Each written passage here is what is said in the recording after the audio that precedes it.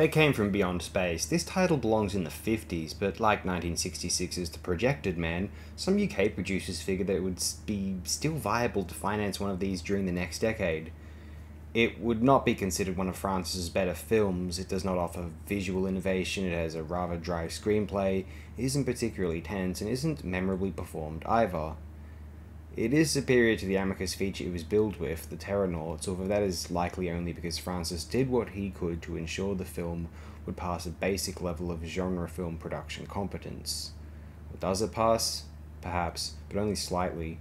It doesn't outstay its welcome in its runtime or in one's memory either.